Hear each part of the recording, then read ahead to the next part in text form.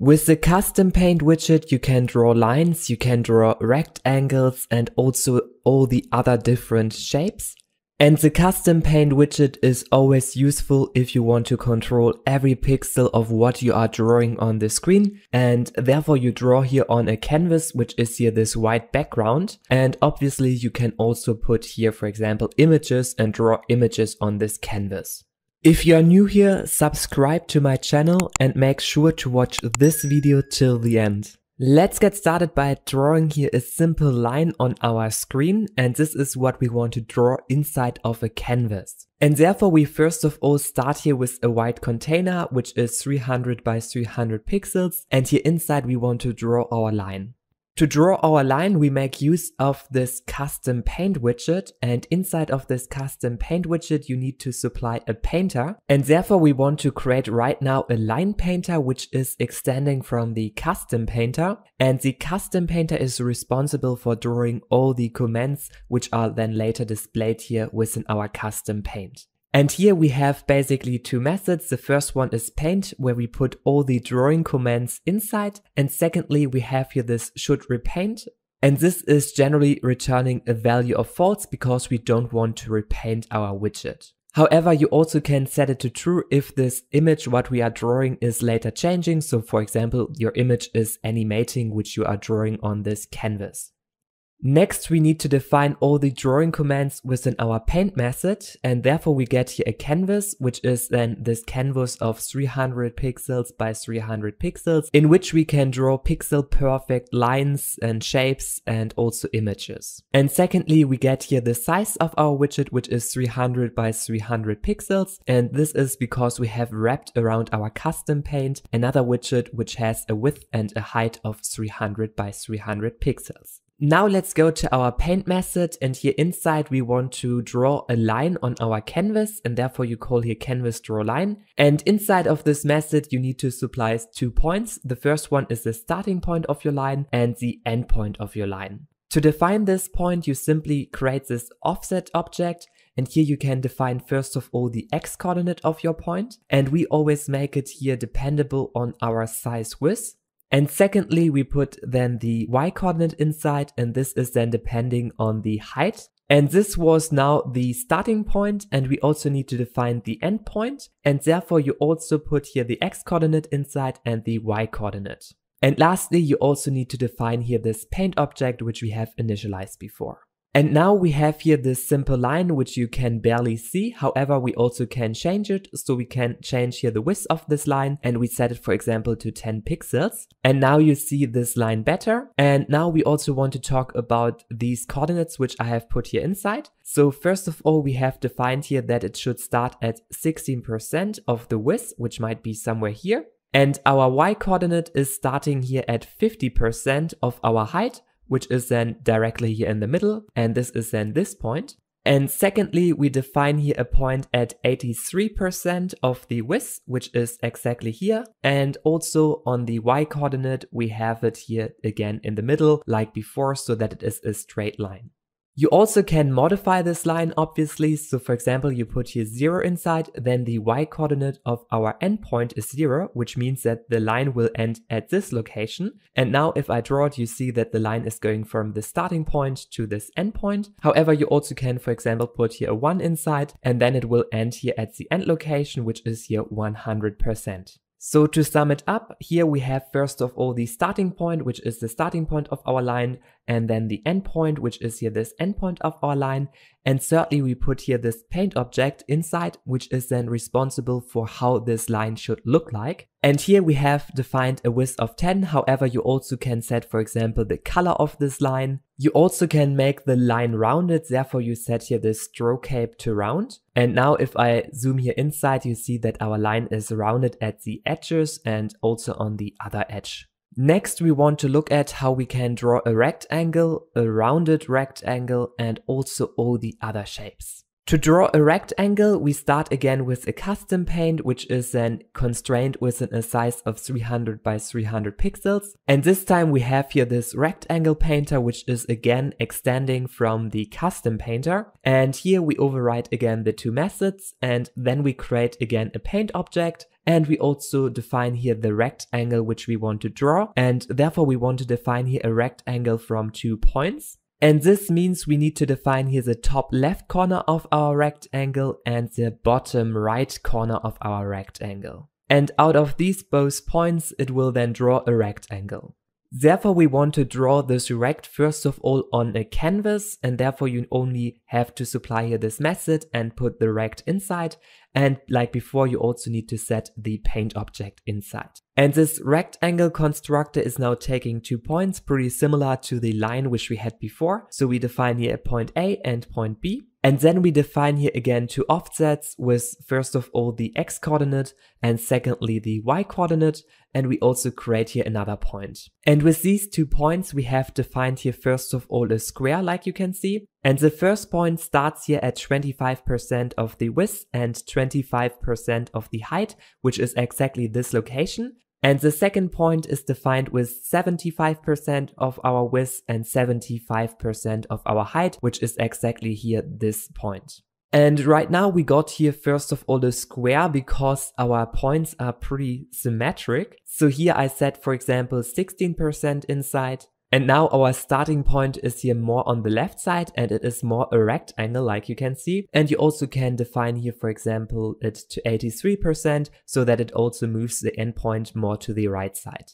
You might wonder why we always take here the width and height and make it dependable on the width and height. And this is because we can then later change here the width and height of our widget.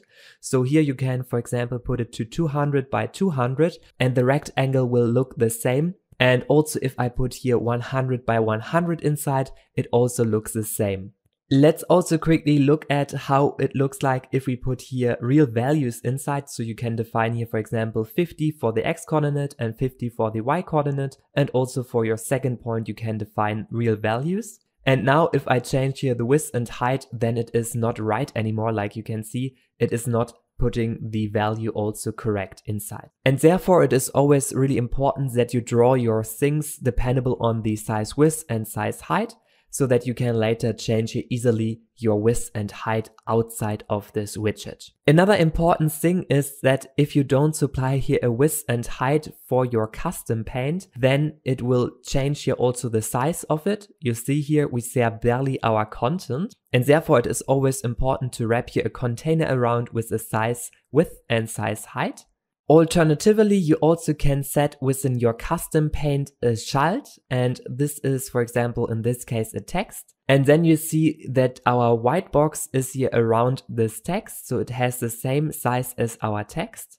And the painter is then painting behind our child widget. However, if you want to draw before your child widget, you also have this foreground painter. So if I now hot reload, you see that the rectangle is drawn on top of our child widget. And this is because we have supplied here a foreground painter. If you want to have your painter in the background, then you simply define here the painter, and then our rectangle is behind our child widget. Next, we want to look at the other shapes which we can draw within our canvas. So we can create a rounded rectangle. We also can create a circle, an arc, a triangle, and we also can draw later an image inside of our canvas. To draw a rounded rectangle, you take here on this canvas the method draw rounded rect.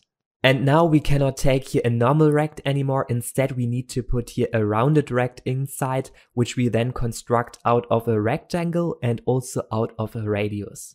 And the rectangle we already have, so we only need to define the roundedness of our rectangle, and therefore we create here a new radius, and I set it, for example, to 32. And now you see that our rectangle is rounded, and you also can make this value higher, so it is more rounded, or if you put here a lower value inside, then it is less rounded. Right now we draw here every time a rectangle outline. However, you also can change here within your paint object the style to fill, and then our rectangle itself is filled. And if you set it again to the stroke, then it also takes here the stroke width to also define the width of this border. Next, we want to look at how we can draw a circle within our canvas. To draw a circle, you go to your Custom Painter paint method, and here inside you can then call this canvas draw circle. And first of all, you need to define here a point for this circle where it should be drawn, and we want to draw it inside of the center. And therefore I create here the center point, which is taking here the half width and the half of the height. And this means that we have right now here the center point where we want to draw our circle. And secondly, we need to define here a radius, how big our circle should be.